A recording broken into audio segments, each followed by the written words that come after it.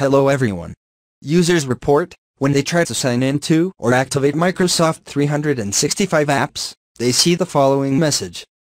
Your organization has disabled this device.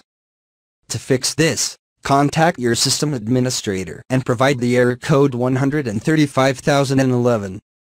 Microsoft Teams error code 135011 occurs when the device a user is attempting to log in with is either disabled or deleted by the Office 365 administrator in Azure Active Directory. Open your browser and go to the Azure portal and log in with your details.